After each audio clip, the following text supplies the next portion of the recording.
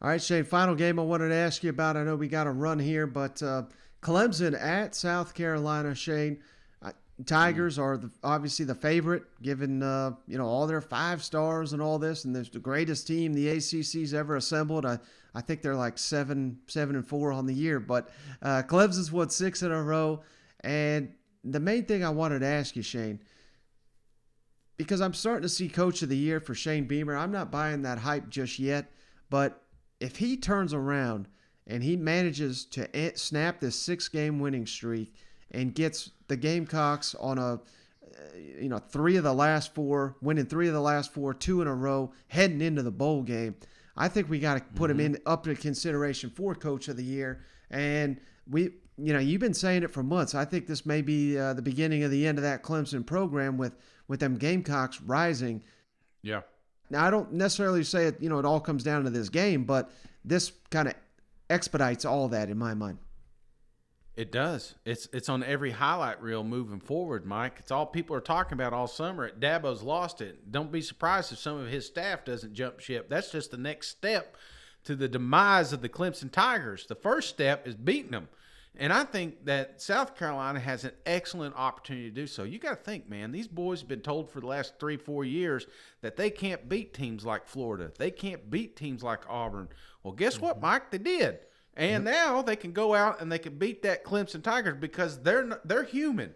They've lost a lot of games this year. They're playing terrible, and we have an opportunity to do so. So I think Clemson on a downward year, probably, kind of similar to what we're talking about, some of these letdown teams. Yep. I think Clemson's in a letdown field. You know what I'm saying? They're not playing for a playoff. They're not playing for any of that. They're playing for next year. South Carolina has an opportunity to tee this thing up and get a victory. So that's what South Carolina needs to do.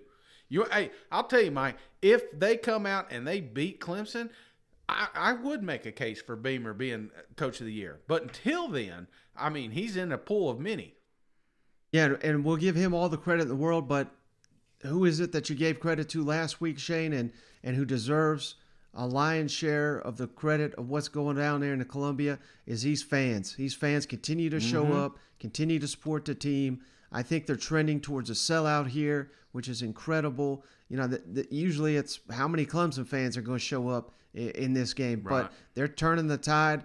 And you think back to Auburn, you think back to Florida. I mean, these fans have been a difference in the ball game, and I hope they are this weekend too. We snap this streak and send Dabo and company back home crying. You know what?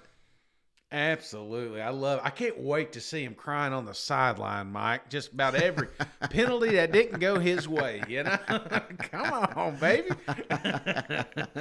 Well, buddy, that's going to do it for this episode of the show. I do appreciate you hopping on. As always, you got anything else before we hop off the line? Yeah, real quick. We're still trying to figure out what we're going to do for Thanksgiving. I think we're going to get together a little bit tomorrow, right? And talk a little bit about this Egg Bowl. Yeah, so we'll have that coming out, and we'll make our picks for the weekend and put that out. We'll probably have that out.